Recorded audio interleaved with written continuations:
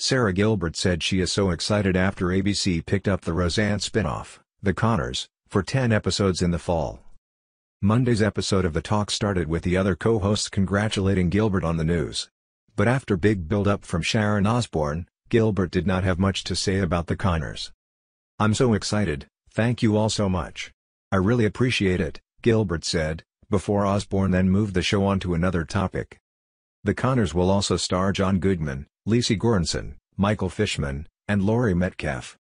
On Thursday, ABC officially greenlit The Conners, which will focus on the family without Roseanne Barr's titular character.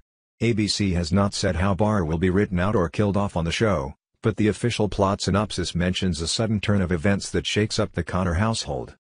When ABC announced the new show, Gilbert, Goodman, Metcalf, Goranson and Fishman issued a joint statement, celebrating the continuation of Roseanne.